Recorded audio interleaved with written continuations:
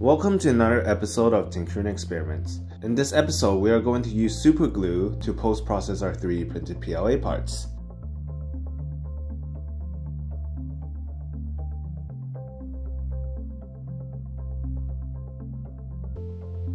I saw this post-processing method online and I wanted to try it out for us.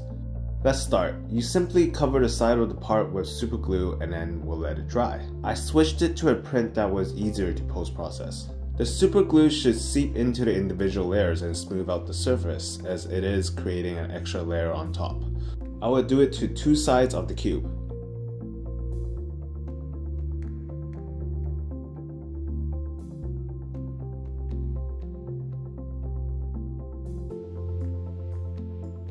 One thing good about super glue is it dries really fast, so we can actually post-process it right away.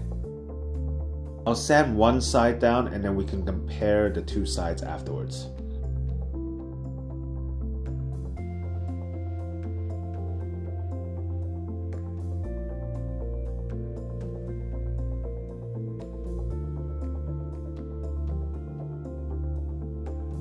Now let's spray a layer of paint on it, and then we'll compare the results.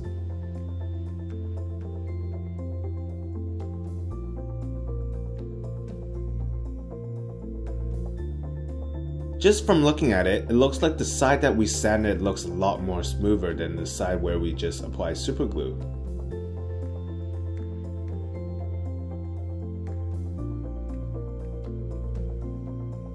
Although, I must say they do feel relatively the same to me.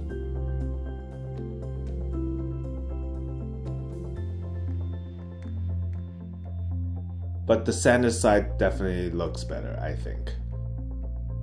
Well, there we have it. We tried using super glue to post-process our 3D printed PLA parts, and I must say it works really well. It's a simple and fast method. So for people that don't have a lot of time, you can try this out. Before I end, I just want to remind everyone about Tinkerine U. The platform has a lot of teaching resources like 3D printing courses, STEAM challenges, and CAD tutorials. So be sure to check it out. That's the end of our experiment. If you liked the video, please give us a thumbs up, and if you did not, then a thumbs down below. Remember to subscribe and comment on what experiments you would like to see in the future. Thank you for watching. Tinker out.